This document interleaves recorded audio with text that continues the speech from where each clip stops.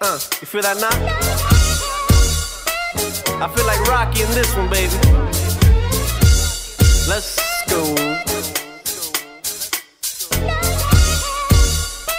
Alright, check it. Blast from the past, back from the future. So if I pull the trigger in the past, I know you in your future. I'm still hustling, still hugging the block. The referee to the shit. Welcome to the show. It's the Rick H Show, hosted by the greatest podcaster of all time. Now, I'm being very ballsy because I'm saying that around another podcaster. But I am the greatest podcaster of all time.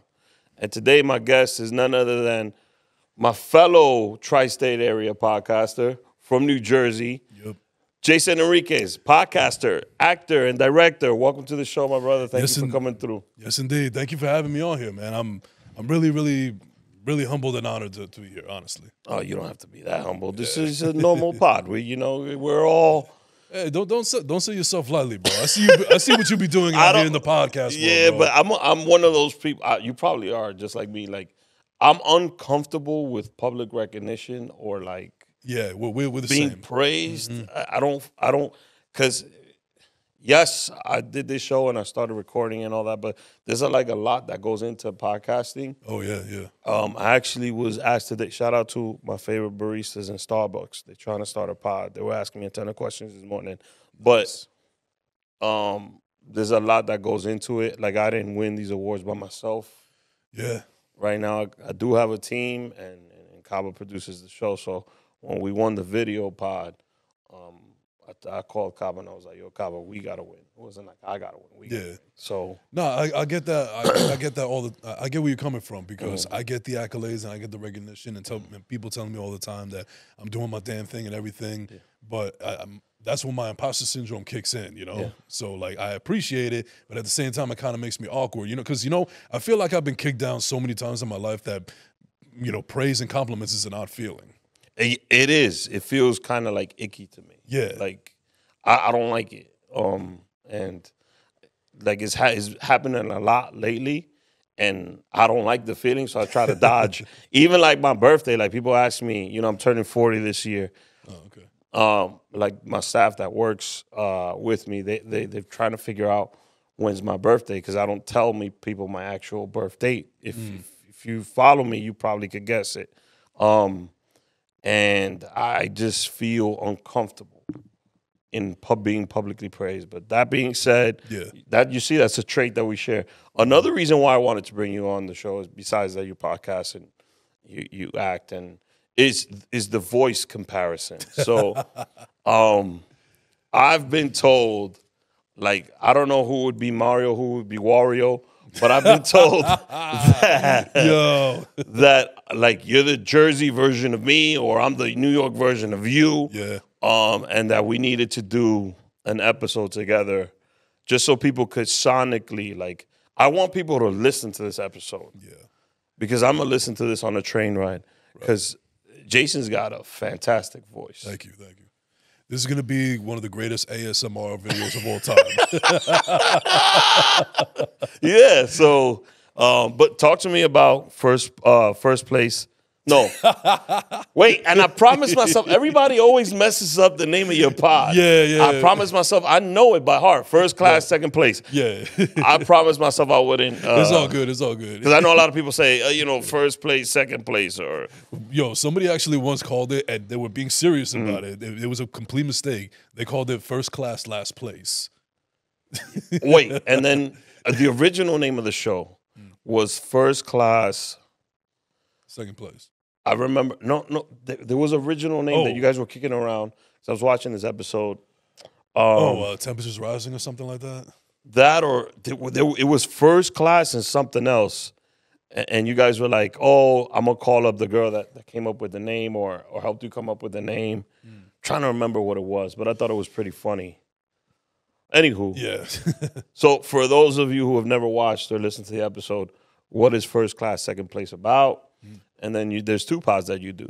So. Yeah, so with First Class, Second Place, first and foremost, I got to tell people that it's not an interview. It's a conversation. Okay. So In the beginning, I started doing interviews mainly because I was just looking for people to come on my show because I didn't know how to do this on my own. I was a newbie. I got the cheapest microphone that you could think of, and I was recording in my my apartment closet, which the apartment I still live in to this day. A lot of podcasters started recording in closets. Right. But that's the point. I had to start somewhere. And it just, I guess I was really inspired by other podcasts or other shows like Hot Ones or whatever and see how they were good with interviewees. And that's how I kind of develop my craft, for lack of a better term. But then afterwards, I realized that a lot of my audience realized that they actually liked it more when it's actual conversations and discussions as opposed to just an interview. So maybe I'll throw in an interview question here and there, like in the first 5-10 minutes, but that's just to get the ball rolling. And then most likely I'll hear something or I pick up on something, and then afterwards we'll turn that into a conversation or discussion. And as far as like the name, First Class, Second Place, everybody asks me this all the time. It's basically an allegory of an underdog story because I feel like with my talent and everything that I do, I feel like I could do the very best job possible, but I don't forget where I come from with humble beginnings. So I feel like it's also a representation of people out there that are first class people, but we come from humble beginnings. I like that. I put a lot of thought into that name. Yeah, no, oh my God. Before I came up with the name, I just, there was a whole bunch of names that I was thinking of. Like first, it was like as basic as the Jason Enrique show or something. Damn, shots already fired. Shots already fired. One of them was, I don't know why I thought, because I think I was There listening. still could be a Jason Enrique show in They the could future. be. They could be, yeah. Okay. Absolutely. I think I was listening to Mobb Deep one time, and I thought about Temperatures Rising, but it was also during COVID, so I didn't want people to think that this is going to be like a political show or anything like that. And then I remember listening to one of my radio heroes, Joe Beningo, who's actually become a pretty good friend of mine from WFAN. Who you've had on the pod. Yes, had him on twice, and more future episodes coming up. So I remember he was talking about the Jets, as he usually does, and this is when they fired Mike McCagnon in the worst possible time. And he said something on the radio where he was like, this organization is not even a first class, they're not even a second class organization, they're more like 8th class. And I don't know why, but I laughed my ass off when I heard that, and it stuck with me for a while. And then as weird as my brain works, I just remember thinking first class, second place. I like the 1 and 2. I like the difference between it. It's a double entendre in a sort of way. And I just ran with it, and I just had to make sure that I rolled off the tongue. The most important thing is I know how to say it. I need to know how to say my own fucking show. But when you do other pods, does it like I get the same? I have the same thing. So when I do somebody else's show, that I like my friends. I usually go on my friends' pods and they'll say the Rick A Show. Wow, what a clever name! How'd you come up with that one? And it wasn't like I didn't try to find a different name. It was just. When I started the pod, it was me, my brother, and a friend of mine, and I was the only one doing everything. They wanted to just do a podcast, and they just wanted to talk about sports, but they didn't want to put the work in. So I was trying to think of a good name, and one of the names was something with the word report, because I kind of was like, people are gonna get the sports report from the point of view of a non-sports expert. I see. Or like my selling You're not point. a journalist, basically. Yeah, my elevator pitch was always the podcast is going to be a conversation you normally hear in a bar about sports, slightly more intellectual because I'll have someone that knows more. But I couldn't figure out a clever name, and I just went to Joe Budden around, and I was like, I'll name this podcast later. And I stuck the Rick H Show on it. And then as I started climbing episode numbers, I was like, I'll just leave it on there. Yeah, it's your brand. Yeah. But the problem is, I've had I had Jasmine Ruiz as my co-host. Shout out to Jasmine Ruiz. Yeah. Jazz is like a great co, and I wanted to be able to share with my co-host like the show and the name, and and because my name is on it, it's like difficult. Like right. So I get it. There it is. But you got that point, Yeah. So we're very similar, you and I. I know you get this question a lot, and this question I don't like, but I'm gonna ask you anyways. Go ahead. Yeah. What is your favorite episode? What was your favorite guest on the pod? Honestly, I would say that my favorite guest, and I say this all the time, is the one that I did with Joe Beningo because not only did I actually get a chance to actually work with my radio hero, one of my radio heroes, but his stamp of approval meant everything in the world to me. It was one of the best things that I could ever receive. And looking back on that episode, I look back and I'm like, I'm sitting next to a veteran, a legend, and I'm actually holding on my own. So I feel like I'm really supposed to be doing this. And but I would have to say, really, my favorite episode ever of amongst all is the one that I did very recently, a couple of weeks ago. It was my very first solo show. I had no guest. It was the first time that I ever did a regular just solo show. It was just me, and it was really important for me because I needed to prove to myself and everybody else, but more importantly to myself, that I can do this without anybody's help. I have a lot to say. And during that particular time, I was going through it really bad. I had some mental health issues and some personal things that I had to deal with. And it was very cathartic for me. I feel like I needed to do this episode for me and just spill my guts out and share everybody with what's going on with me.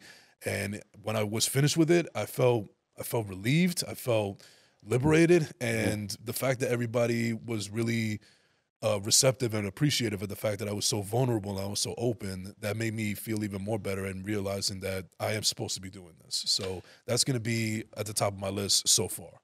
It works on so many levels because you're building an audience. Me, still to this day, you know, my show's been through several transformations, and every time we're recording an episode, you're building an audience. So it could be someone tuning in that day. And being vulnerable is just something you have to do. But I try to have like more comedy. I know people going through things, and I if I'm gonna take someone away for an hour, I want to try to, as much as possible, get them to walk away with something that they thought was really funny and something that they learned. And I tried the interview route in the beginning. It's great to get your feet wet and get going. Right. And you meet a ton of interesting people, and then you strike up like the relationship you have with Joe Beningo. That's happened to me on 3 different occasions with people that I never in my life thought I would get to talk to. So this show has taken off. But you also do a sports pod. Yes. So I do a sports show live on YouTube. It's the only thing that I do live. Well, actually, no, I do an IG live every now and then. But this is live from 10 to 2 every Saturday on YouTube on Bravely TV. Is the studio that I record out of Bravery Shout Studios. out to Marv, by the way. Shout out to Marv, man. I forgot to do that in the opening, but shout out to Marv. Yo, shout out to Marv. Shout out to Hugo, my co-host. I love all of you guys. I love everybody there at Bravery Studios. But yeah, no, so Marv had a brilliant idea where he wanted to do a network, like a TV network for Bravery Studios. It's called Bravely TV. And there's a whole bunch of other programs that they do out of there. There's a fitness podcast. There's me and Hugo. We're probably the biggest sports fanatics there. So they put us together as hosts for this Yo BTV Sports, was the name of it. They got one called Hood Famous with my boy Matthew Zaytoon. Basically, he goes to all the famous hood spots. Kind of like a Guy Fieri type of shit. Yeah. And but he's really good at it. He actually went viral on one of his reels for a chicken spot in Patterson. So he's really doing his thing there. But yeah, no, we're trying to figure out some other avenues there. Like I think that we should incorporate maybe something music based. But that's basically how the sports podcast started. And we're 20 episodes in. We're about to do 21 on this Saturday. It'll be out by the time this comes out. But yeah, no, I just love the chemistry between me and Hugo. It's funny because the only team that we have really in common is the Yankees. I'm a Jets fan, unfortunately. He's a Cowboys fan, like one of the biggest Cowboy fans you'll ever meet. But I'm sorry. Yeah, it's okay. A Cowboy. But you know what? Like I think my bad, Hugo. It's all good, man. He would say it's all good. But no, I love the camaraderie between the two of us. And another reason that shows that we're supposed to be doing this is a lot of people have not only requested to come on as guests, but some of them have said, even my cousin, shout out to Steve at Hackensack, he said like, yo, if I go on the show, man, I got to be prepared because I'm going to be walking in the lines then because you and Hugo knew your shit. So that makes me feel good to know that we know what the hell we're doing with our platform. So that's good. You mentioned, so you're from Jersey, I'm from New York. You mentioned some of your teams. We don't line up in any of these lineups, except for the Knicks. Except for the Knicks, yeah. So we'll save the Knicks for later. You're a Jets fan. unfortunately. And I wanted to ask this question because I started, the NFL playoffs are going on right now. Yeah. And I think besides the Dallas thing, I think Philadelphia was the biggest shock to everyone. Would you rather be a Philly team where you're division lead, and then you go 1-6 to finish it and eliminated in the wild card, or like your Jets, so Philly or Jets, in a situation where you needed a piece, you got that piece, you added other pieces around them, and then 4 plays in, your season's done. Would you rather know the outcome or at least get into the playoffs and lose in the wild card? Well, that's interesting because my team hasn't sniffed the playoffs in 13 years. So obviously, naturally, I would say the playoffs. But I'm one of those type of people in my personal life where I will fuck up. I will really fuck up in the beginning, but I will use that as to learn what I can do to fix it and what I can learn and take that as a lesson and then go forward. So as weird as and as crazy as it sounds, I think I would go the Jets route because we know what our deficiencies are. I just hope that I just wish I had the confidence that they're going to get it right. And then Philly, like, what happened there? They were. You know what? I think it's a matter of 2 things. One, it's a Super Bowl hangover because they made it to the Super Bowl. They didn't win, but I think it took a lot out of them. And I think because they got off to a great start in the beginning of the season at 10-1, they were feeling themselves a little bit. They were leading the NFC East by far, even though Dallas was kind of on their heels. And I think ego got in the way. I think egos got in the way. I think a lot of clashing and. Me being familiar with teams that have toxic locker rooms, I think I know a toxic locker room when I see it, and I think that's what's going on in Philly right now. You got A.J. Brown that, is totally disinterested, has scrubbed his entire social media off anything Eagles related.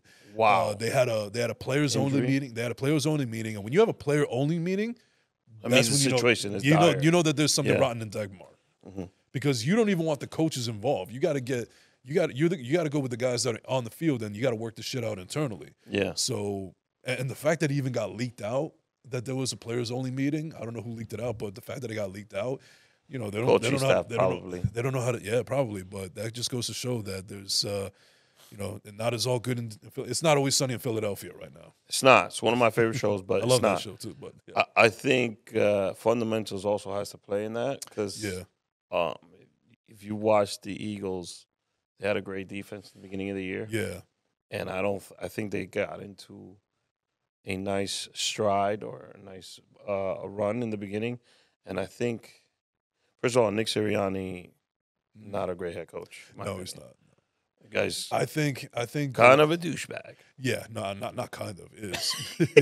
But I think another factor is that they got exposed. I think the rest of the league caught up with how to beat them and how they are, with the tush push and everything. Yeah. And they figured it out. They basically cracked the code. And as far as coaching is concerned, I think that when they lost both the offensive coordinator and defensive coordinator because they got head coaching jobs elsewhere, I think those two were the reasons why they went as far as they did last year. And they were, Sirianni was basically just, being the face of the franchise. And he just shows. I think he got exposed that he's not a good head coach. There's also, if you watch the Eagles, it's like in the fundamentals, the tackling is horrendous in the NFL. Yeah, well, the secondary is horrendous. They can't tackle anybody. They can't block anybody. Terrible angles to shoot at the wide receivers. Like that play that just happened this past weekend. Oh yes, yeah, I know. It was live on the Manningcast, and Ray Lewis was actually on there. And Ray's like, oh, no. Tackling is all about angles. Like, they missed, I think it was 3 people missed the receiver. Yeah. Yeah, I've seen a lot of hand tackles.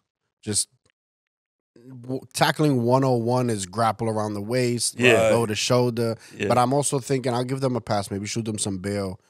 You think it's maybe the rule changes and all the illegal hits and all that. I'm glad that you said that flags. Because that's another thing. And that's why one thing that all NFL fans can agree on is that the officiating has been horrendous for years. Yeah, and it seems to be getting worse.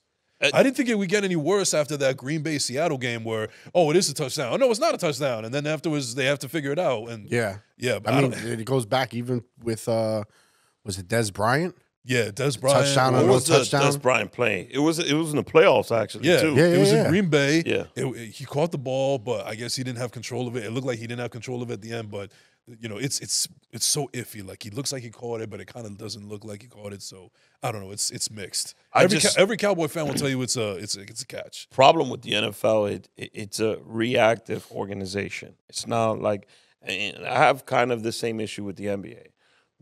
Something happens in a playoff or something like that, they go immediately and they change the rule book. Yep. And then they change the rule book so much, the officiating is not going to catch up at a certain point. They're going to be behind all the time, and they're going to be blowing calls if you keep changing the rule book at all the time. Same thing is now happening with baseball. Like, I get it. They want to make it fun and they want to give the players room and stuff like that. I understand all that. But I do like the human element in any sports game. Yes. Yeah. So that's if a call is made, it was made. You know. And that's what frustrates me about baseball. Now it's all about algebra. It's not about heart and gut now. Oh, that's pretty soon. Yeah, pretty soon there'll be no umpires. There'll just be They're computerized balls and strikes, and they're testing a system where it's a computer. Yeah. Oh. I like the added human element, like you said, the human error.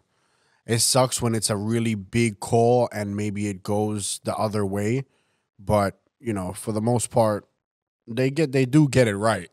For the most part. And there was actually an umpire this year. Forgot his name. I'll probably post it. So Angel Hernandez. Oh no, he's okay. The worst. Him and Las Diaz, they always like. But there was an umpire this year. He was 98.6% correct on balls and strikes. You see, that's to be that accurate. It takes, like, the guy knows the game very well. So, but I like the human element because I feel like, you know, that's the game. I just think fans started complaining, and that's when they brought the replay in, and people were like, oh, they're going to get the calls right. But once you introduce an electronic element to a game, it kind of ruins because when we go to a Pee Wee League game or to a high school football game, there's no replay. There's none of this equipment. It's the actual game, how it's meant to be played. Yeah, whatever's the call is the call. The call stands. And it stands. And you know what? What we won't get from that game, let's say I'm in the opposing team that lost. Yeah. And the call didn't go my way. As an athlete, and this is just me as a person, this is who I am, I'm going to remember that play. Yeah. And I'm going to put it somewhere. And I'm going to work on it. And the next time it happens, like, I love it when I see these kids that lost, like even the pro athletes or the college athletes just standing there watching the entire ticker day parade, the trophy ceremony. And then next year, you see them raising the trophy. It happened this year. I'm trying to remember who it was. It's not a rags to riches, but it's almost like the underdog. Like, you know, you it have happened to with fail. the Wolverines. You have to fail in order to lose. I think the quarterback of Michigan stood there and watched the whole thing, and then this year he won. So that's what I feel like. That lights a fire under somebody. Like, I get it, you want to get certain things right, but leave the human aspect into the game. Yeah. And that's why the officiating in the NFL has been awful for years.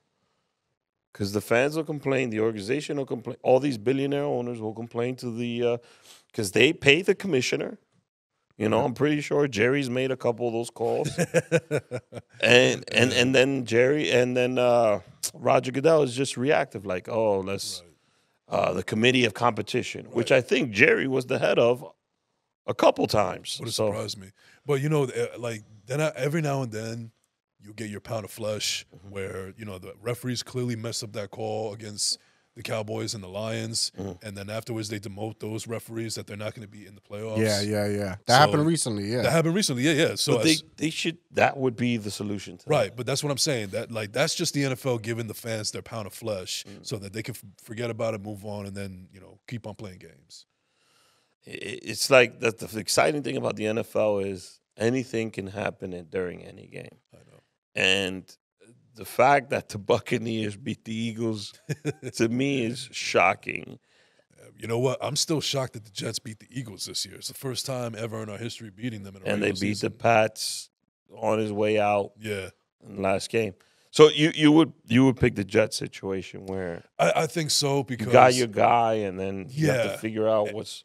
Listen, I'm probably talking out of my ass when I say this, but I feel like there's a lot of things I feel like there's a lot of things that if I was a general manager, I would be able to fix. And I don't know if we would be a Super Bowl contender, but we'd definitely be in the playoffs. Who, the Jets? I think the Jets. It always feels like that, though, right? Yeah, like when because you're when you're a competent, not casual fan, like you're an actual fan of these teams. Because you know what it is, since I've seen so much horrendous football for the last decade, but I'm a football fan, so I watch other teams as well, and I see what other good organizations do, and I'm like, why the hell can't we do that? Yeah. So, like it almost looks like I do that. The what is it called? The armchair quarterback.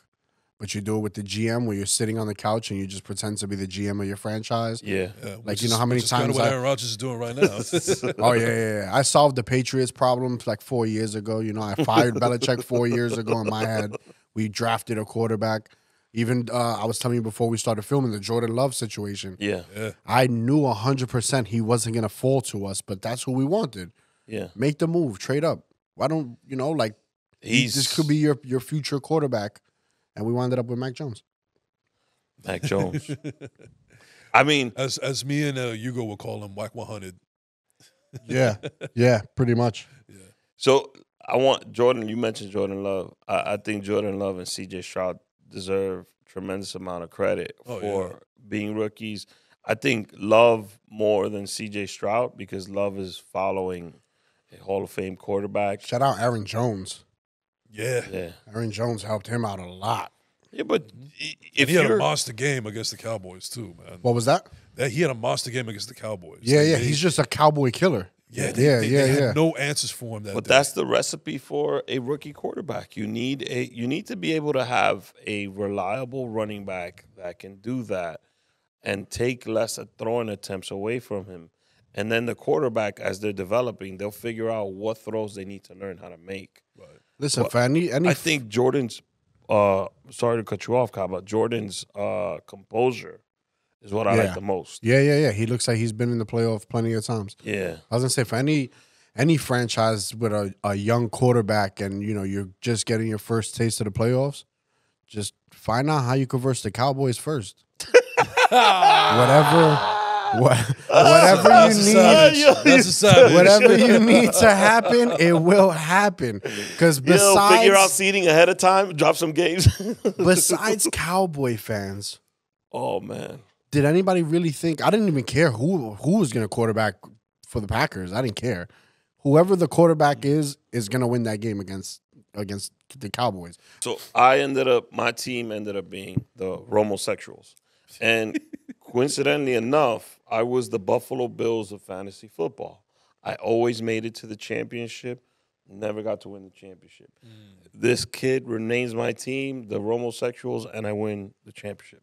But he tells me, before the playoffs start, I walk up to him, I'm having a conversation with him, and I tell him, you think the Cowboys are ready? He's like, this year, we put Jerry Jones in the Ring of Honor. The Jerry Jones curse has been lifted. Jimmy Johnson, sorry. Jerry Jones is the actual curse. That's why I didn't even correct you. I was like, yeah, there it goes. He's like, we finally put Jimmy Johnson in the Ring of Honor, and we're gonna get over the hump. Playoffs start. I saw Green Bay versus Dallas. That's what it was. The first matchup. Yeah, wild card. Yeah. I was like, Jordan Love, first game, Cowboys. That's a win. That's a victory. I didn't even hesitate. I was more shocked Philly and Tampa than the Green Bay beating Dallas. I don't know, man.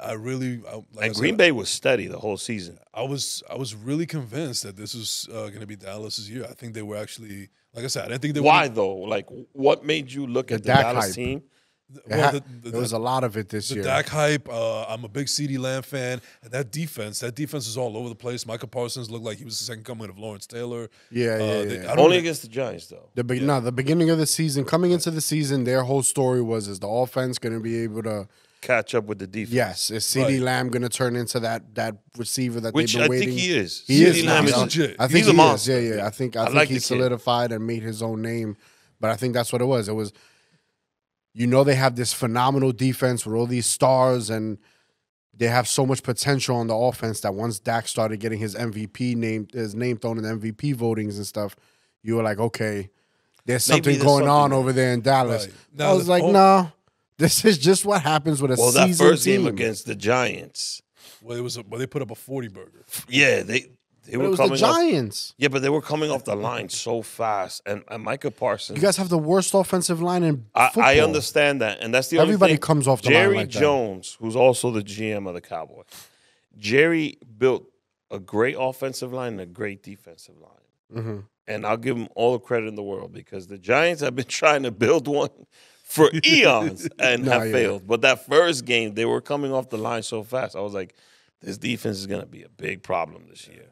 And also, they were undefeated at home this year. And so, like I said, I drank the Kool-Aid. I drank the Cowboy Kool-Aid this year, and I really thought that they were going to go farther. I didn't think they were going to be Super Bowl contender. I think that's still in the 49ers' hands, but I really thought that they really had a great chance to get into the NFC Championship. But it just, Jimmy Johnson breaking the curse, anything didn't happen. It didn't happen. Maybe next year. What do you think they have to do? To me, I think Jerry has to sell the team. These small little simple changes. I was gonna say that's Tiny not little. happening. Jerry has to sell the team. They have to relocate the stadium, and they have to get a brand new quarterback. I mean, other than that, I think. I don't know, man. I think it's a coaching problem because I actually like Dak Prescott. I think he's a pretty decent. Really? Yeah, I think that not everything was all his fault. Now, don't get me wrong. He was not good in the wild card game. They deserved to lose the way that they were playing. He hasn't been good in any playoff game. Yeah, but I think that if he actually had a play caller, because Mike McCarthy, he's had this. Well, he's awful. Yeah. He's got a ring because of Rodgers. Right. That's the only thing, and I just don't think that. Mike McCarthy, when it comes to playoff time, I think it's just adding to the detriment of them going forward. And even in past Cowboy years, like I think maybe in his second season as a coach, he would make some of these egregious plays, especially in the playoffs, that they deserve to lose. The way the play calling was that they were calling. He gave up the play calling for I think a couple seasons, and then he took it back. But then he took it back, and then look how that happened. Look how that worked out. But I don't think there's a simple solution for that team like the Eagles, right? So the Eagles are about to lose Jason Kelsey, who announced that he's retiring.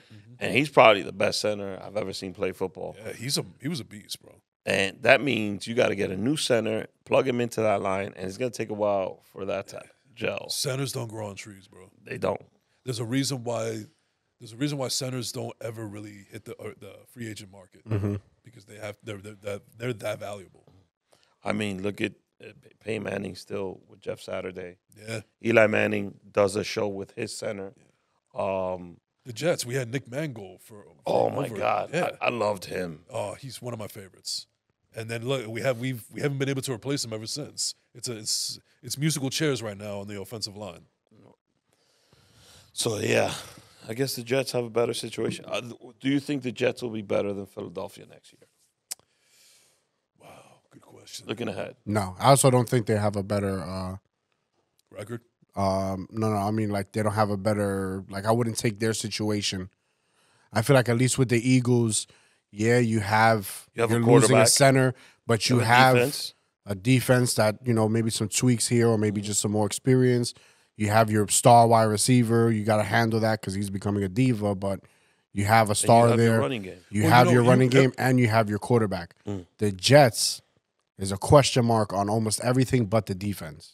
No, that's not. I wouldn't say that. No, I wouldn't say that because, but we'll see what happens with Rodgers. I mean, that's scary because he's turning 40. That's the biggest question mark. That offensive line is the biggest question mark, if you ask me. That's the worst part. Now, but I got Rodgers being the best. But we got Garrett Wilson, who has shown that he's one of the best wide receivers in the league. He was Rookie of the Year last season.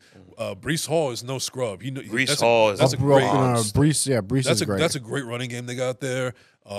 He could only get better when they get an O-line. Right. An O-line and also another elite receiver that can help Garrett Wilson out, and also tight ends. The Jets haven't had a tight end since John Abraham. No, not John Abraham. The fucking Dustin Keller or something like that. Yeah. Well, wait. So Garrett Wilson just changed his number to 5. Next year he's going to wear number 5. Yeah.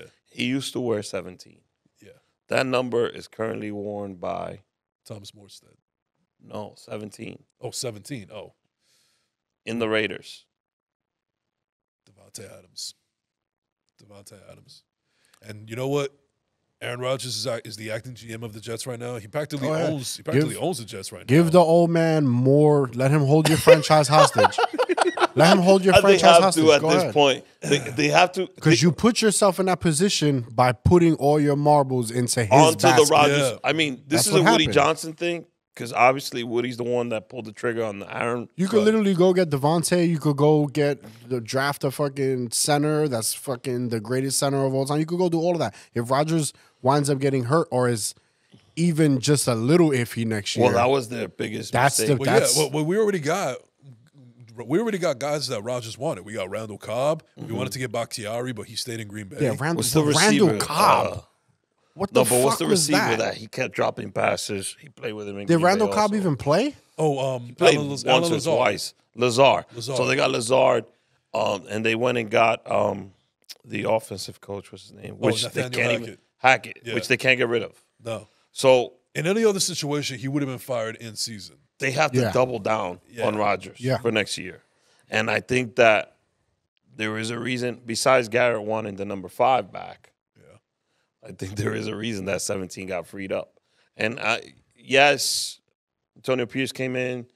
He kind of changed the Raiders culture, and I think that's the Raiders coach. I think he should stay as the Raiders coach. If the Raiders do not keep him and take the interim tag away, that's a huge mistake. Yeah. I'm just worried that the Raiders are going to want to talk to either Harbaugh or Belichick. But I think they got. No, the I coach. think You might have to do it just Belichick's to appeal gonna to your talk to fan the- base. Like, yo, yeah, like due diligence. yeah, like, okay, we sat them down and we decided we're going to But stay I with think our the guy. fan base is 100% sold on Pierce. Yes. Yes, yeah, I'm with you. So it just makes too much sense not to give him like actual crack, like let him be the actual head coach. He's gonna have to learn X's and O's, which he does not have. But they also need a real quarterback. I mean, Aiden O'Connell is not going to do it. Jimmy But G is a. They got their injury running away. back though. That's the beauty of the They got the running situation. back. Yep. I think he's gonna model the Raiders to the they got Max throwback, Crosby. the ground and pound type of football and he's gonna build on the. Max Crosby said if Pierce is not the trade him. If Pierce is not the head coach, trade him. Well, that just goes to show one of your best players on your team already made up in his mind who he wants as the coach. Yeah, who That he should wants to say play it all for. right there. Belichick, you mentioned him. Yeah. Oh, God. Ugh. Sorry. My dream sorry to has always my fans. been to see Bill coach the Giants just once. You know what? And He's- it's not you're going to alone, happen. 'cause And you're that's not alone, his. 'cause That's, he would do that too. That's his fantasy. He's always wanted to be the Giants head coach. I don't see it happening. I thought he would retire, which was what I would do. But I don't think so because he's meeting with Atlanta, and Jerry's already right. Well, gonna pull him in. The only reason I Defensive. know for a fact that Bill Belichick was not going to retire is because one of the things that he wants to do is he wants to break Don Shula's record for most wins in a season. Mm-hmm. So he wants that record And that's And I- only counts as a head coach? as a head coach. Yeah. Okay.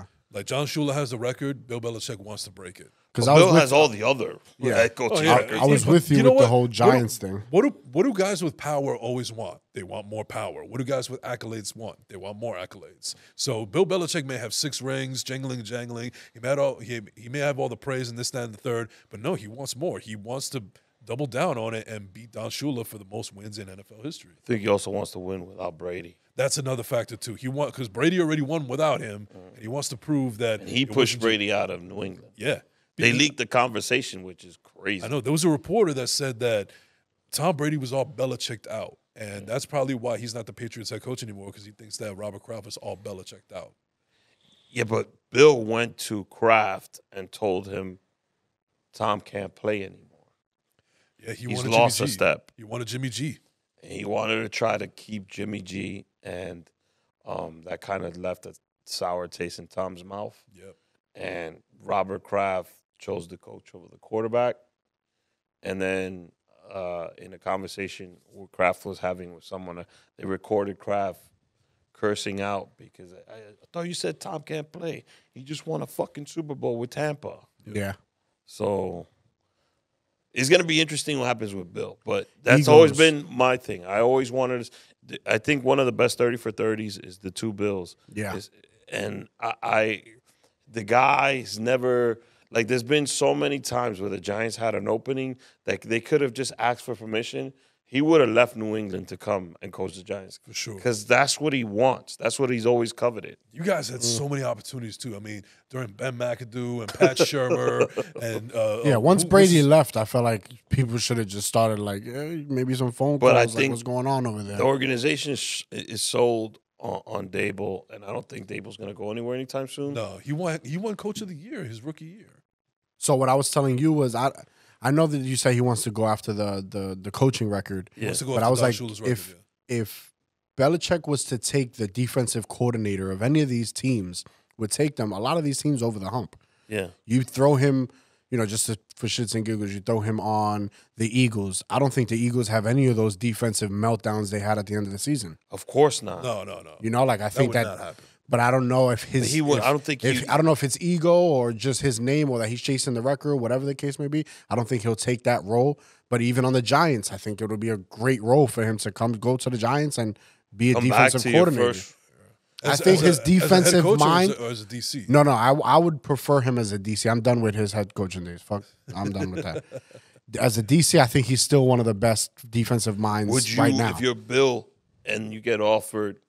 He's going to get offered whatever job he wants. Yeah. Because this is like the head coaching carousel right now. Right. Would you do that? Or would you take – I think the only one that he would consider would to come back as the Giants, DC. That's the only one that I think might have an op because he would be going back to his even that one old makes role. sense. Yeah. Like, I don't know if to him it would be like taking a step down from a head coach to a coordinator, but it's just like – you want to go get another ring, just show people. Giants would have to guarantee that he's the head coach right after. Yeah. And also, you have to also consider the fallout between Dable and Wink Martindale. And, there was... Wink's leaving. Yeah, that's right. Yeah, so I don't know if this is true, but there may be a possibility where Dable is such a hard-nosed, blue-collar, lunch-pail type of head coach that it's actually rubbing people, players, and in the organization the wrong way. So maybe that might be a little bit more incentive to get rid of him if John Mara were inclined to do so just to get Belichick. Because if it's going to happen the same way that it did this season, who knows if there's going to be a mutiny in that locker room next year. I mean, there's something to that. There's a couple of times where Dable went after Daniel Jones live on television. Mm-hmm. He went after, I forgot who was the other player. And there's a couple of times where the camera catches him and he's like disgusted and looking at the player and like you got it. I mean, in the radio, people say he's just got that type of trust with the players. Yeah. He's got that kind of relationship. But I think that losing makes things worse. It wears on you. Yeah. So I think that to have a guy in your face and you're losing the game, I don't care who it is, it might play with you might develop some type of feeling. So from a player's perspective, you might be right. Yeah. But I think that Joe Shane and Mommy and Daddy are fighting again. And Mara is not ready to move on from that. I think they think Dable is like the quarterback whisperer and they're going to try to ride this. But Bill's got his options. Yeah. But you know what though? Also saying that they stick with Dable, what's really going to put the Giants over the hill is, we all know how good Dable is with quarterbacks and developing. Look what he did with Josh Allen.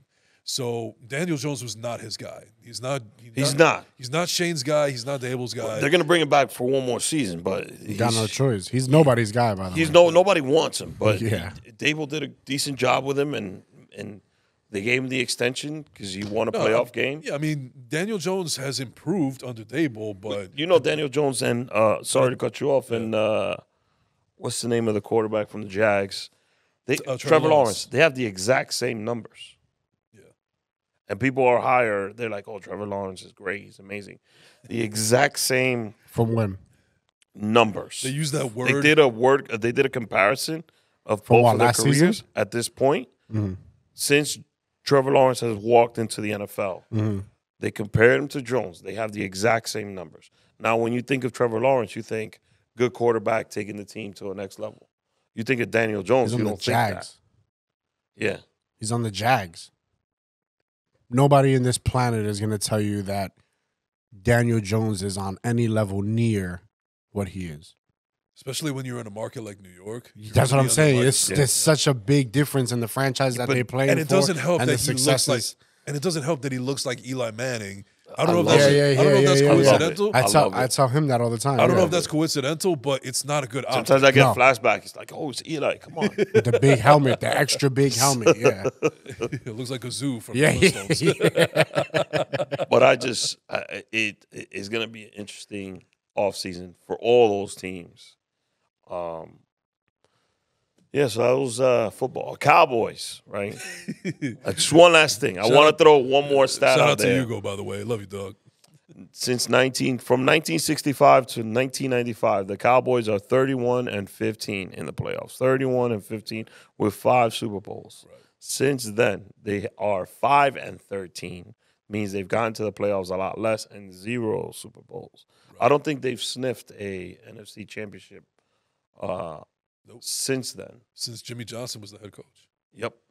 So, Jerry might have to start doing some thinking. Well, let's move on to the New York Knicks. So, besides, what did you think of the trade?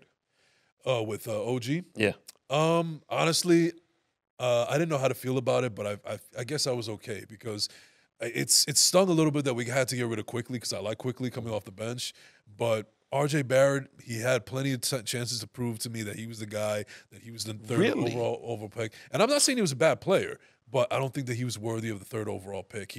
Because you don't know what each game, you don't know which Barrett you were getting. You were going to get either a bust Barrett, or you would get like the guy that was chosen 3rd overall. He was very, very iffy. Like I don't know which Barrett I was going to get each time I would watch the Knicks. He's such a polarizing player. Like I still feel he was the best pick in that draft. RJ over Zion and John Morant. John Morant. Well, I mean, look, Zion, we don't know what's going to happen with him. Well, he's still hold on, wait. Undisciplined, overweight. I get all of that, but he's still a way better player than RJ. When Zion is on the court, he's talent one and of the skills-wise, yes. Yeah, that's what I'm going by. I'm going by that because you also threw in John Morant. I'll take John Morant and those headaches too if we're just talking talent. It's like that. Me and you've had the John Morant argument a couple times. If we're talking talent, I'm taking Ja easily. See, the problem. Well, but hard work beats talent when talent doesn't work hard. And not all the time. The two other players. Ja missed how many games and came back and is still 3 times the better player than. To pull out a gun on social media. 100%. But what I'm saying is he missed all that and he got hurt. Now he's gone for the season. When he comes back, whenever he comes back, game 1, the second the tip-off starts, he'll still be a better player than RJ Barrett. You know what the problem is also with those two RJ guys? will never catch the tier that Ja RJ's been compared. RJ's first 5 seasons. Everybody's compared to everybody. Equate. That's just the meaning. There's only 4 other players in the NBA to equate the equal numbers that RJ has in points, assists, and rebounds.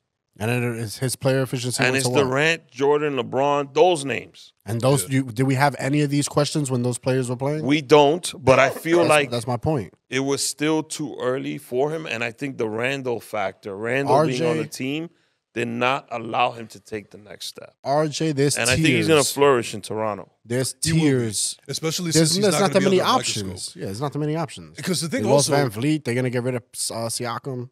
Yeah, because you know also the thing with RJ Barrett is that in the beginning, since he was chosen so high, he was automatically looked at as the guy that's going to take us over the top. He was supposed to be the face of the Knicks. Yeah. But now that he's in Toronto, I think that he's going to play a lot better because that pressure is going to be off of him. He's in a small market team. A lot of people don't watch Toronto basketball anyway, and he's also home. I think his numbers will be better. It's the Jordan Poole effect. We're going to put you over there. There's nobody really there. You get more touches. You could kind of do whatever you want. He's got Quickly with him, too. Yeah, but we're not talking Quickly. I get every Knick fan loves Quickly. Quickly's going to be a solid because player. Knick fans love homegrown guys. Yeah. Everybody was mad when they got rid of we never keep our But Quickly's also not as good as RJ. No. So that's what I'm saying. Like, Quickly, he's... But now look at us. He'll be better and stuff, but RJ's like the real piece that the Raptors are waiting on. But listen, at the end of the day, I'm always going to be a fan of the team over the players. So if this was a move that was needed to make my team better... Because at the end of the day, it doesn't matter. These players are going to be gone, long gone, and I'm still going to be rooting for the Knicks, unfortunately. Yeah. But if it makes my team better, and so far it looks like it Yeah, has, no, that's all that matters. We said that on the last episode that I think the Knicks won the trade. Oh yeah. My whole thing is I think the Raptors, the only benefit on their side was that they got 2 starters instead of 1. Immediately. And the only reason why Knicks fans didn't like this trade is because they think that we need to have that star. We needed Kevin Durant. We needed You Devin do. Booker. You do. To win a chip, No. you do. But I'm not saying that. That was But on that specifically. trade, I was okay with departing one of the 2 players, Right. not 2 pieces. No, but what I'm just saying is that there's Knicks fans out there that are never satisfied because they want that elite box office star that's going to take us over the top. Because not only do they want to win, but they actually want a guy that's going to be up on all the billboards and a great representation of the team. Kids are going to be buying their jerseys, Wheatie Box, the whole Because time. they haven't had that in so long, and they do right. need that. I think in order Ewing, for them we to had be Melo. real contenders, they need that. Shout out to Melo because he was the one player that actually wanted to come to New York and could handle it And knew what they it was all still- about, and they he still wanted botched to win it. here bad. And They then botched it. Phil Jackson. Phil Jackson messed up 4 years of Carmelo's by career. trading all of those things just to try to get him. You botched it by fiending to get him. No, but I think that He was coming no matter what as a free agent. But I think at that, he was. He couldn't have been more clearer. But we had that one season where we had Woody as a coach and we went into the playoffs. I think we were headed in the right direction. Yeah. And then Phil came in and he completely blew up the team. That's what I'm saying. The Knicks, they step on their own foot repeatedly throughout history.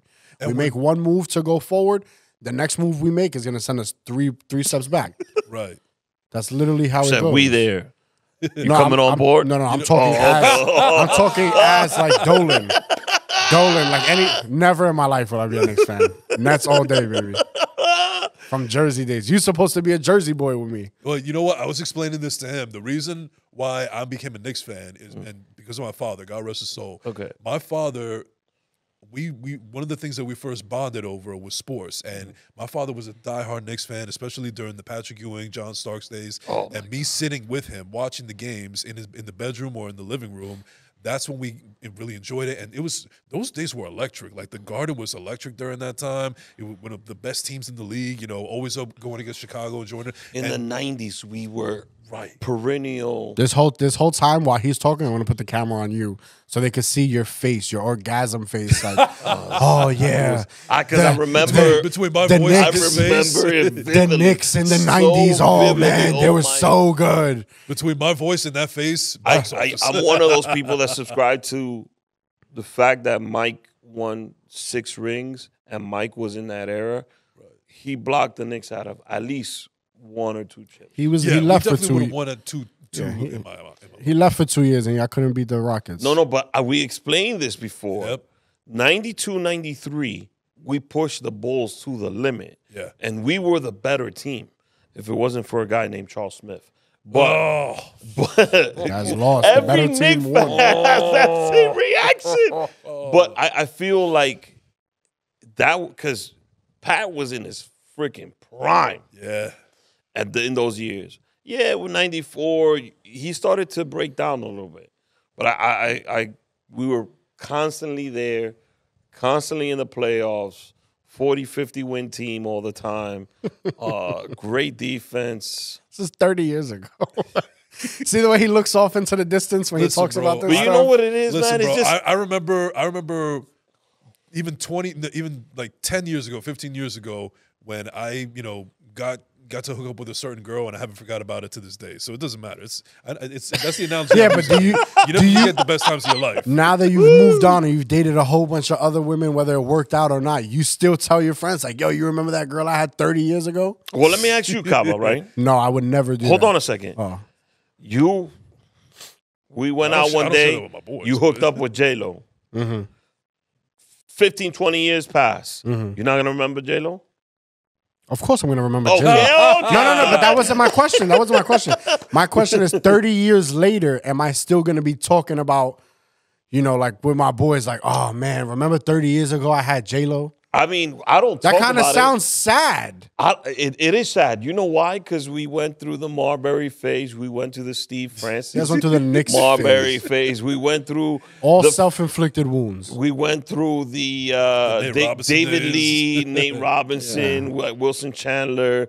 Then we finally got Allen a Houston. superstar. Mind Allen you, in Houston. those years that you're naming, you guys drafted phenomenal players that went on to become phenomenal players for Elsewhere. other teams. Elsewhere, Yes. yeah. So that's the issue with them trading RJ and quickly. I think going back to what we were talking about earlier with the Cowboys, the Knicks, there's a couple teams on different The sports Mets organizations. before they got The sold. Mets, I think just the culture is not what it's supposed to be for a winning team. Like, I get that coaching plays a role and stuff, but I think I just don't. The Cowboys are supposed to be America's team. You don't ever hear really anything about the good camaraderie with that team. You don't hear anything about that. You hear about individual stuff. You go to the Knicks. The Knicks are doing a lot better, especially after the trade with the duo that they got with Randall and Brunson. Brunson, Randall, and OG. OG's No, a it's piece a that duo. goes- It's a duo. It's definitely a duo. It's not Yeah, a but I trio. think OG is the piece that 100%. plays a lot but better I'm with talking them about too, the yeah. duo. The reason why the Knicks got better is OG takes away so much responsibility from Randall Yeah, Randall can that now just be a Randall scorer. could just I'm just going to run up and down the court and score and grab some boards, which is what Randall's been trying to do for a while Knicks fans were bashing him. But I still think Randall's a third piece on a winning team. I don't think he's the piece or a second piece. I think he's the third piece. I agree, but that's why I said you guys are not a championship team. No, we're not. I think we have a Because I think Brunson is not a one. I think Brunson. It goes but back Brunson to what you might be a said when two. you said that Knicks fans feel like they need a star. You guys do if you want a championship. Well, Brunson you can is a take star that to team me. right now, but you have to insert a one, Brunson is a star to me, hands down. not a one. He might be. He's a 1A. He's No, a 1A or a he's 2 not. on a great team. I think he can be the Kyrie to somebody's LeBron when they were in Cleveland. Like Yeah, he's that good. that's how I see it. He's That's how I that see good. it. But just when LeBron is not there, it's just Kyrie. Let him get his 30. We'll shut everybody else down. So hypothetically, what if there was that trade that went down where right Like now, Cat came to the Knicks. He's not it. Or not Cat. Fucking Giannis? no. He plays Giannis would be the only star that fucking fuck, I Embiid. can't- No. Fuck. What position? Donovan Mitchell. Oh, okay, Donovan okay. Mitchell. Spider. I don't think Spider's Without the guy. Brunson? Huh? So you're removing Brunson. No. I'm saying like what if there was a situation where it was Donovan Mitchell, Jalen Brunson, And Julius Randall. I would like that. Yeah. I would take that. I would at least surround that with some pretty tough defenders, some 3-and-D guys. We got a couple you of might, those. You might OG's a good defender. you might push. So no, is but I mean Hart like the whole team. and Like how Grimes. you would Well, really they're looking to trade Grimes now. Yeah. Here's my situation, my dilemma with the Knicks. I feel like if you would have told me this scenario 10 years ago, 15 years ago, I would have took it. The draft picks, we got draft picks. Yeah. We have the solid team. We have actually one of the best teams in the East. We do not have the guy. The problem is the guy is not available. Nope. And the guys that are available, I don't see. they don't fit your need. And I They're don't not see the them. puzzle piece. Yeah, and I don't see them transitioning. Because our there is franchise guys into- available, but like you said, the guy The guy is not. that would fit in with those two pieces that you have is not available. Like you need like a Damian Lillard or something like that. You know? Yeah, Dame is actually. I feel Dame was the piece that. Dame was just when that talk started, I was like, okay, this is a no brainer because the Dame would Knicks, have made more the sense. Knicks on it. really want Spider. Yeah, Dame is Spider 2.0. yeah, and Dame, I feel to me is much more of an upgrade than Spider, and I think that he can play off the ball, he can play on the ball. So when you're gonna arrest Brunson, he made the most sense. But a guy like that is not available, and I don't think. As much as Knicks fans love him, and he's from New York, I don't think Spider's a guy. I actually am higher on Cat because Cat has a high 3-point percentage. Yeah. And what you're going to need is points and in an abundance of points. But Cat only works if Robinson's on the floor for me. That's my issue. But let's not also forget, he used to be coached by Thibodeau before in Minnesota, and that didn't work out so well. Either. It didn't, but I think that he's the only player besides Embiid, which is, again, some pie in the sky, and Giannis. pie in the sky. Those are the only two guys that you could say, if they were available, if they came to New York, that would instantly put New York in a different type of conversation. Yeah. Super pie in the sky for Giannis. Yeah. He's holding them up hostage for the rest of his life. Yeah. Oh, hell yeah. Him and his brothers. His brother. He's gonna go have a kid. He's gonna be like, sign my kid now. Sign my kid too. Like Thanos should not be on an NBA court. Yeah, the Thanos, the other one, what's it? I don't know the other The Thanos is by far the worst though, because there's actually a reel on how horrible this guy is as a basketball. And he used to be a Knick. Oh yeah. That's true. Yeah, I remember that. They did a jersey swap. Yeah. And his brother didn't even play. And he did a jersey swap with him. I was like, that's so. What is this, like a charity thing? Like, fuck. That's got to be such awkward, like, family dinners with them three, right? Like either, who would you rather sit at a family dinner? Their table or the Ball brothers? Because they got that one brother who's like, yo, please, like, let me into the league. I actually think, what's the name of the older Ball brother? I like him. Lonzo. I think Lonzo could ball. And Melo's, no pun intended. Melo's I see what you did there. Melo is the best one out of all. No, three. yeah, I think the three. I think it worked out exactly how it was supposed to work out. The other one, he's like a sharpshooter, but he's not that sharp of a shooter. And I think he's lacking height and a little bit of quickness. That's his issue. I don't know, but it's that's another. I see every year before the season starts that he gets like a 10-year deal for a G League team or something like that, and then all of a sudden 10-day contract. Yeah, sorry, not 10-year. He gets a 10-day contract, and then after 3 days, they're like, all right, we let him go. He's actually played with the other two brothers. He's gotten 10-day contracts. He was on the Hornets for a little bit. At the beginning of this, they gave him a 10-year, 10. LaMelo was like, deal. "Yo, I'll sign the extension. Just get my brother." He probably told me, "I'll pay him out of my salary. Just go ahead." He's having a kid. I got him. But the Ball brothers, Lonzo and Melo, they could play. They could ball. Yeah, and I think if they play together, that'll take Melo off the ball, and he could play off the ball. And they both got. Nice. I don't know what's going on over there in that family. Maybe weak bones or something, but injury is killing them too. Well, Lonzo hasn't played in 2 years, so I don't know. LaMelo's gone already, right? LaMelo came back. He did. He had a bad injury, but he came back. He's played the last couple games for. Let's see how long it lasts. I love watching him play. He's great.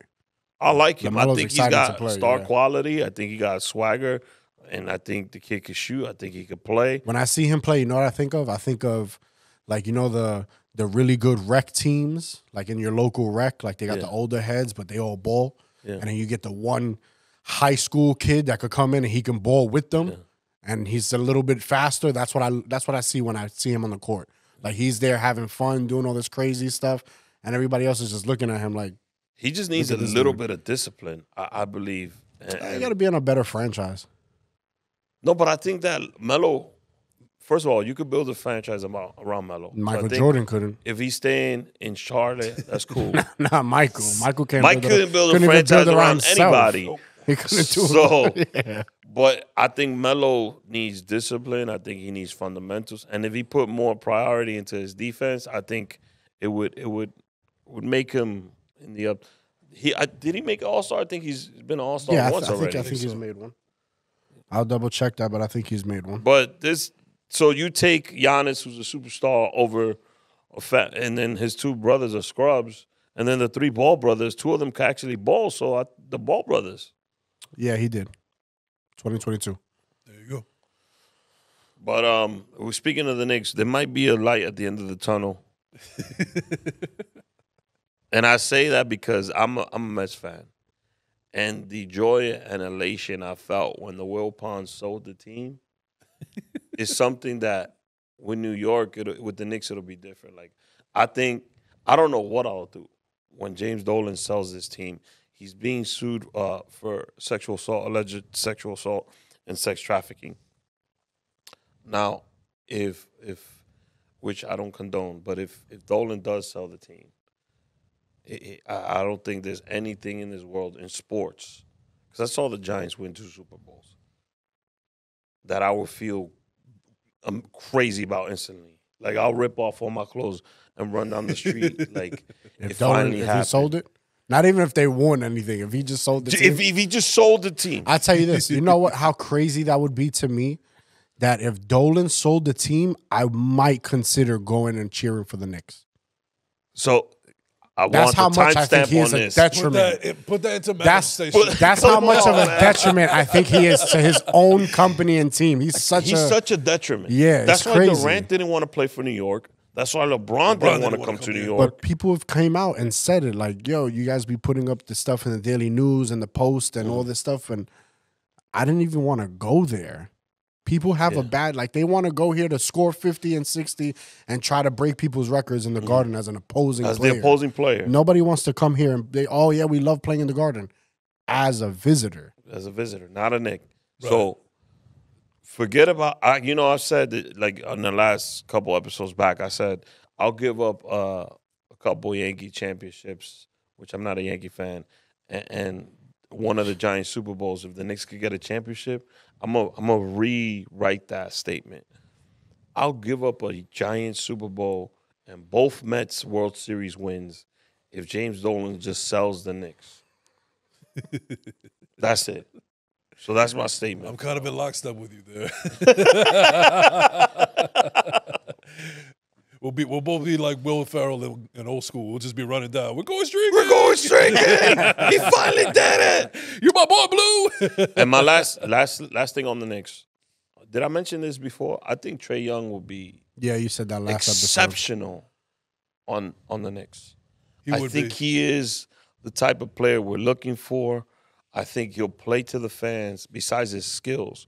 And I think he'll be perfect for us. Yeah. So personally, I don't give a fuck about him because he's looked at as a Knick enemy. But Ice Trae. I'd be stupid. I'd be stupid not to make a deal to make him come to the Knicks. yeah. So there's rumors he already put out he wants to be paired with Wemby in San Antonio. So Atlanta is looking to move. They don't want to move those pieces, but once a player starts putting those rumors out, DeJounte will be gone before February. Yep. And then Trae. I think they're gonna hold on to Trae as long as they can. Yeah, but he already wants out. Yeah, I know, but I think they're gonna try to do some things, maybe even behind the scenes, where they're trying to be like, "Yo, listen, just wait it out. Maybe 1 or 2 years. Maybe we'll try to trade, or is any person you want us to go get?" Because Atlanta should not be having these problems. You are a major city in America with a big market, a huge support from your fans, a huge fan base, and you guys got DeJounte Murray and got worse. Yeah, I don't know how that's possible. And them giving up John Collins wasn't a good move neither. And it was random. Yeah. That was so random when I seen that he got traded. I was like, I didn't even know that he was for sale. I don't know. That's crazy. I don't know why they did that, but Atlanta needs to figure it out. And just by the fact that Trae's team is already putting that out, that he wants to play with Wemby, tells me he wants out. Yep. When you let your camp or yourself put that out there in the atmosphere, it's done. Done deal. So I'm gonna do something very impromptu. Puerto Rico versus DR. Right? Jason's obviously Puerto Rican. And I'm not actually. No, I'm not. So who started this rumor? I think it's because I look Puerto Rican. So give us your background. I'm Colombian and Costa Rican. I'm the Colombian and Costa Rican. Yeah. Okay, so Colombia, Costa Rica versus DR, the voice challenge. Okay. Kaba's going to give us a sentence or a phrase, like McDonald's, I'm loving it. I will do it my way. Jason will do it his way. And when we post this clip, the fans are going to vote whose voice they like better. Remember, it's great that you're watching the video, but close your eyes and use your imagination. And this will be just regular sayings that people have said. I want to spice it up a little bit. He's not Puerto Rican, folks. All right, so I'm going to I just randomly Googled famous sports quotes. Oh, this is perfect. All right, so how many do you want to do each? Maybe 2 each? Let's just do 3. Okay, 3. Who's first up? Well, we got to let the guests. Jason's first. The quote is, how about we also add this in? I'm going to say the quote. See if you could tell me who said it. Oh, I like that too. Okay. To be the man, you got to beat the man. Oh, I got that one already. To be the man, you got to beat the man. Who said it? I don't know. Ric Flair. Oh, Well, you didn't let me answer. Oh, you want? But it's not for you. You said it was his turn. Oh, okay. Yeah, I'm not a wrestling guy, unfortunately. Hugo is. He'd be perfect for this, by the way. Here we go. Ready? I want to kiss you. I couldn't care less about the team struggling. I got that. I know you would get I that got one. it. I don't got this one. Oh, this is in my wheelhouse right here. I want to kiss you. I want to kiss you. I could care less about the team winning. Nah, I'm going to give that one to Jason. Sorry. First round to Jason. Who was it, Jason? Joe Namath. Yep. Damn. Oh, okay. I wouldn't have known that. I'm not a Jets guy.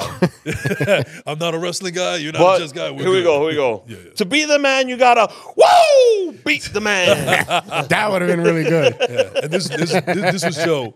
I want to kiss you. I could care less about the team struggling. That's exactly how it sounded. All right, round 2. Do you know what my favorite part of the game is? The opportunity to play.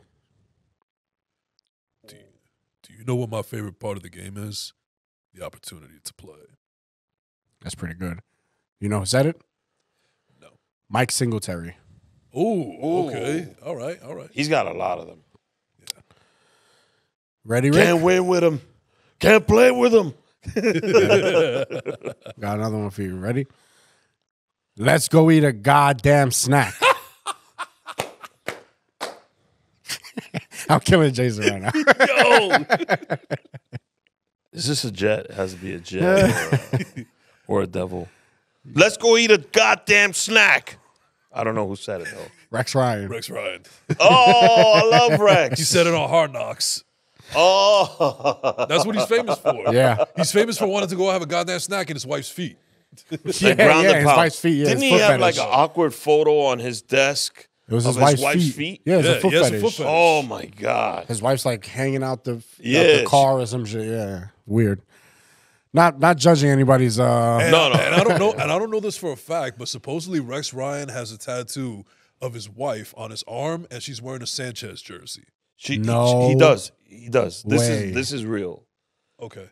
So there's two things about his wife that are weird. I gotta get a picture of it, but he actually does have a tattoo. Wait, clarify. How do you know his wife? Because of Hard Knocks and just Oh. well, I listened to I was- ESPN Radio. You said and- get a picture of her tattoo. I'm like, wait, you know her? All right, moving on. Final round. You ready? yeah. Baseball is 90% mental. The other half is physical. It ain't over till it's over. I kind of feel I know who that is. It's your turn, isn't it? Okay. it is my turn. Well, who did? No, No, You it's just Jason's said Rex turn. Ryan. Yeah. Repeat it. I know who said it, but repeat it so I can say it. Baseball is 90% mental. The other half is physical. Baseball is 90% mental. The other half is physical. It ain't over till it's over. Yogi Berra. Yep. All Yo, right. Jesus. Here we go. You ready? Let me see if I can find a really good one. Come on, Rick. This is to tie it up. I know. You miss 100% of the shots you don't take. You miss 100% of the shots you don't take, and I think this is Michael Jordan, or is it Kobe? Nah, wrong sport, bro. The great Wayne Gretzky. Oh, Wayne Gretzky said that. Yes, sir. Sounds like a Jordan Kobe type. Unfortunately, I you have would've said lost. Kobe. You have lost. It does sound like a Mamba mentality Yeah. thing, but nah, Wayne Gretzky. Well, Jordan also has something about. Nah, Michael Jordan's is way longer. His is I've missed more than 9,000 shots in my career. There I've you go. almost missed 300 games. 26 times I've been trusted to take the game-winning shot and missed. I failed over and over and over again in my life, and that is why I succeed. That's the quote that I like, and I knew he had something kind of similar. Yeah. All right, last one, just for shits and giggles. If any of you guys know it, statistics are like bikinis. They show a lot of butts and nothing. They show a lot, but nothing. What? Go ahead. They show a lot, but not everything. Okay. So repeat it. Statistics are like bikinis. They show a lot, but not everything. Statistics are like bikinis. They show a lot, but not everything. I can't even wait to say the word. Statistics Don't make fun of me. Today, Junior. Statistics are like bikinis. They show a lot, but not everything. You get in there. I'm still gonna give it to Jason though. I'm loving it. That was Lupinella. Lupinella. Oh, that's another. Man, I like this. Every time me and Kaba do like some weird little game, and it just. I like this too, man. This is. We did the names, the MLB names. I tested Kaba with a couple of, because in baseball they have some great names. Like Catfish Hunter, Rusty Cunts. And stuff I actually had one saved. We can, if you guys want, we can end the show on this one. Go ahead. Okay. All right, here we go. Final question of the game.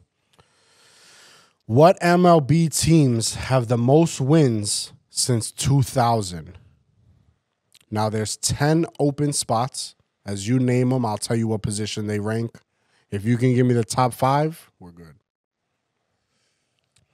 So, MLB teams, most wins since 2000. San Francisco Giants. San Francisco is number 6. New York Yankees. Number 1. Chicago Cubs. No. Tampa Bay Rays. No. Boston Red Sox. Boston is number 4. So right now you got Seattle 1, 4, and Mariners. 6. Mariners are not. Okay. Telling you, this is gonna shock you. Los Angeles Dodgers. The Dodgers are number 2. So we got 1, 2, 4, and 6. You said this is going to shock me? Yeah, there's a couple teams in here that you might not think of. Yeah, you got to really think about early 2000s. Yeah. That's the only clue I can give you. Correct. So you got Yankees, Dodgers, Yankees, Red Dodgers, Sox, Red Sox. Giants. Minnesota Twins. No, They were good in the early 2000s. Yeah. they were. Cleveland Indians. They are number 9, the Guardians. Oh, yeah, excuse me. Politically correct. But in the 90s, they were the Indians. No, yeah. But didn't that bog you that Cleveland is in that Yeah. list? Me and Rick didn't guess that one. That was one of the ones that we couldn't Yeah. get. Wow. So you got number 9. Milwaukee Brewers. No, No. Chicago White Sox. no. No. Oakland Athletics. Oakland is number Oakland 8. is actually on this list. Number Okay. 8. San Diego Padres. No, Texas Rangers. no. You're missing 4 teams. Texas is pretty good, Atlanta but not Braves. consistently. Atlanta Braves, number 5. Atlanta Braves. Okay. So out of the top 5, you're only missing number 3. Houston Astros. Houston Astros are number 10. You are now missing number 3 and number 7. New York Mets. Nope. Okay. We're not on the list. Unfortunately, no. Toronto Blue Jays. No, sir. No. Which I thought they might be on the list. Yeah. But it's Baltimore Orioles. Nope. I didn't think so. Detroit Tigers. Nope. I'll drop a quick hint. Yeah. One of these teams just lost a star. And I'll give you the hint. They're both, one of them is National League, the other is American League. Colorado Rockies. No. Arizona Diamondbacks. No. No. I think you named everybody but these last I feel 2 like, now. yeah. You're want me like going around those two teams. You want me to give them up? Nah, hell no. I don't want to give this up. Thanks. So far, you got the Yankees at 1, LA at 2, Boston, Atlanta, Giants. And then you have Oakland, Cleveland, and Houston. There's 2 teams that are missing. 3 and It's not the Pittsburgh 3 and Pirates. 7. No. Pirates have been god awful for it. Philadelphia Phillies. No, they were No. number 11. That's who I thought. wow. I honestly, instead of Cleveland, me and Kaba thought it would be Yeah. Phillies in that slot. They were number Wait, 11. Kansas They City just missed Royals? it. No. No, Oh. they had a couple of years there. Yeah. They won the championship in 15. No, sorry. Vietnam flashback. And disappeared off the face of the earth. Well, you said Oakland, and Yeah, they're the on Angels. Angels there. are number 7. Are number 7. You are only now They just missing the lost number Ohtani. 3 team, which is a National League team. National League team. Just think high percentage, high wins. I honestly think that there's only one team left that you haven't named, and it's them. You have not I'm like 100% sure. You said the Royals, Baltimore, everybody. Pittsburgh. I'm thinking of all the divisions right now in my head, and I don't think there's anybody left besides them. Did you say Minnesota? That I was did, yeah, I did yeah. say Minnesota, but that's an AL team. You know what? I'm sorry. I think I'm gonna have to throw in the towel on this one. All right. This is the third most wins in baseball since 2000, and it's the St. Louis Cardinals. Oh my God! Yeah. Of course. That's exactly how we felt. Wow. Oh, When I had it, I literally, not to cheat or anything, I named off right away. there like was the two first I six. was wrong on. The first 6 I ran down. Then I got the Angels in Houston. I couldn't get 8 and 9, which is Oakland and Cleveland. I was arguing. I wanted to type to the guy like, "Yo, the Phillies are definitely in there. You got your math fucked up." But in the video, he says later on, he goes, "Phillies were actually number 11." Oh man. Yeah. Shout out to St. Louis. I mean, it just goes to show, especially the Angels. The Angels haven't been good for a long time. Oh, Shout out Torrey Hunter. but you know, they're a big market team because they're in LA. Yeah, but they won a lot. That was They had Anaheim. Bartolo and Otani. Well, no, they didn't lose. No, they they- didn't win a lot. No. That's what I was saying. Torrey Hunter. It was Torrey Hunter. Torrey Hunter. Toyota, yeah. Yeah. I don't even remember who else was there. they were competitive. That's the weird part. And also about they it. had a because Trout wasn't there when. No. He and wasn't. they also even had a in Disney movie for that team. Angels Angels in the outfield. Yeah. Yeah, So- the throwback jerseys. Yeah. Shout out to Tim Salmon. If you're an old baseball head like me, you'll know who Tim Salmon is. We'll see you guys next week. I want to thank my guest, Jason Enrique. Go check out First Place, Second Class. No. First class, second place, ladies and gentlemen. Yes, indeed. We'll see you guys next week. Thank you, my brother. Thank you, bro. Yeah, marvelous. Okay. Yeah, I'm on my Frank Lucas shit. 3-piece suits, Valentino cufflinks, LV shoes. I bring the shorty closer, just enough to feel the gun on the holster.